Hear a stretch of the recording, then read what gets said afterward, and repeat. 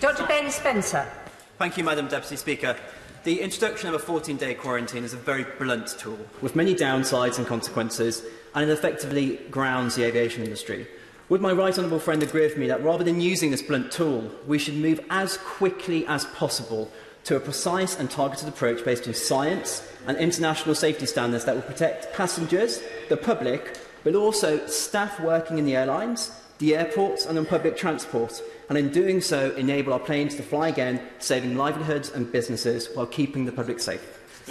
Well, my honourable friend makes very, very important points, and actually I would like to pay tribute to the aviation sector and the industry.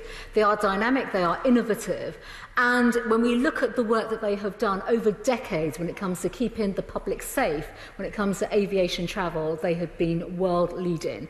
That is exactly what we want to do in terms of the work that we undertake with them. Of course, this is an international crisis. No one person, no one organisation has a bespoke way of working throughout this crisis for the aviation sector. My final point, Madam Deputy Speaker, on this, is, of course, planes are still flying and goods are coming into the United Kingdom. I've made the point about exports goods. This is still very important for the aviation sector, for the freight sector in particular.